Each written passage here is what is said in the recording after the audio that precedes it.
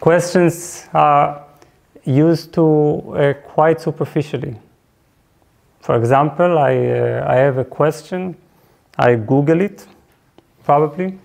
I have a question, I ask a teacher, the teacher has an answer, I write down the answer. I store it inside my brain and inside my notebook. Therefore, I know. Usually a question is a very simple format. There is a question, there is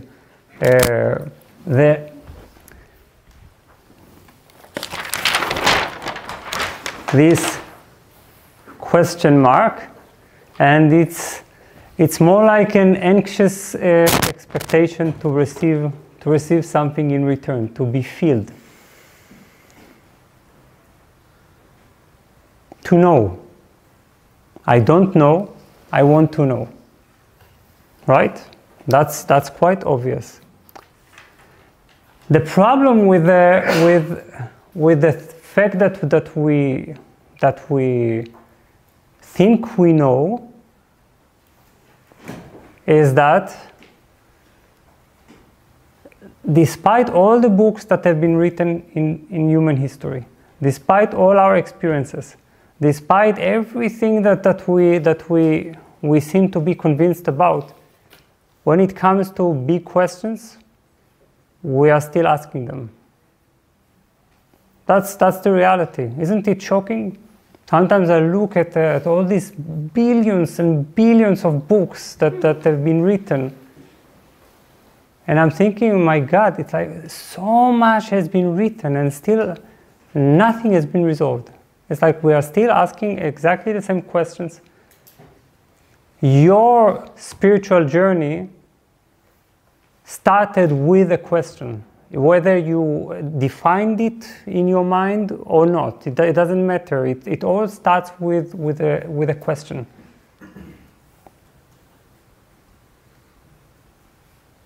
Technically speaking, we should have been satisfied with some answer from some book, but we're not. And this is because the role of questions is not to lead to an answer. So that's why I said at the beginning of this morning, we need to prepare to think about really obvious things in a very different way.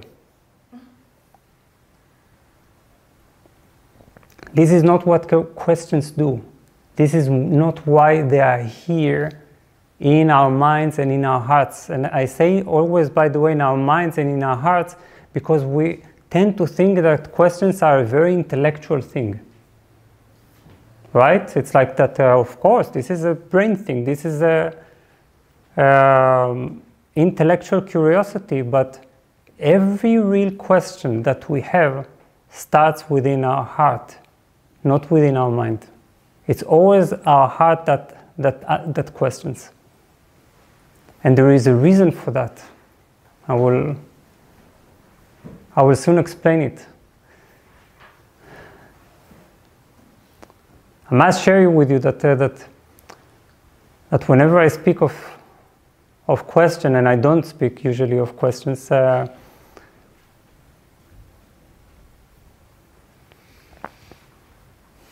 this topic particularly touches and excites me. I think there is something really holy about the presence of a question and what it can do.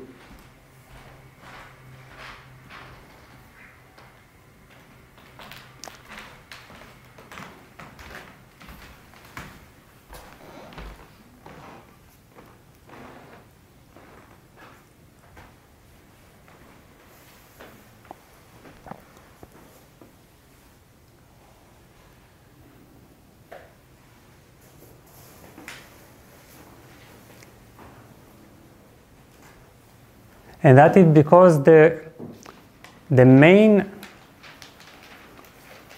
power of a question the reason for their existence inside our heart is that they have been planted inside our heart by the source of life, by the mystery itself.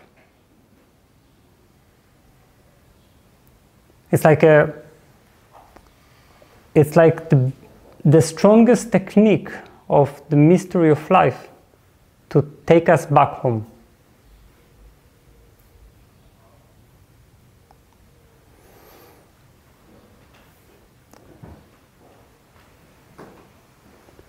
The question burns in us, then it drives us. It drives us to go beyond what we already know.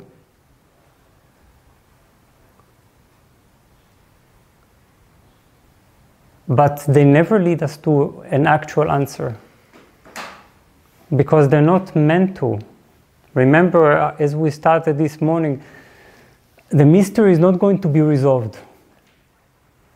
You will never be able to say, unless you are, I don't know, you are really self-deluding,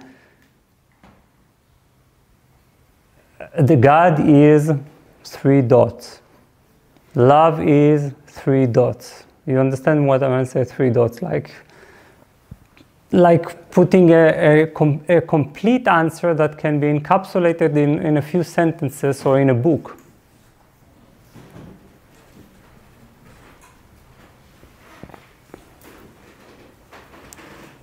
And that is because questions are not, no question can be satisfied by leading us to a point of intellectual or mental knowing. Questions are not intellectual or mental. They are transformative. They're meant to change us in the way we are asking them.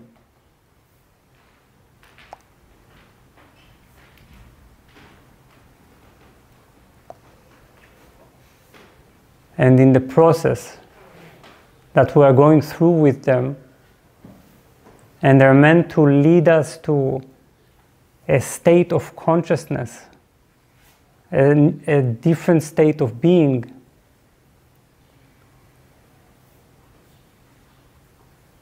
that is, in a way, the answer.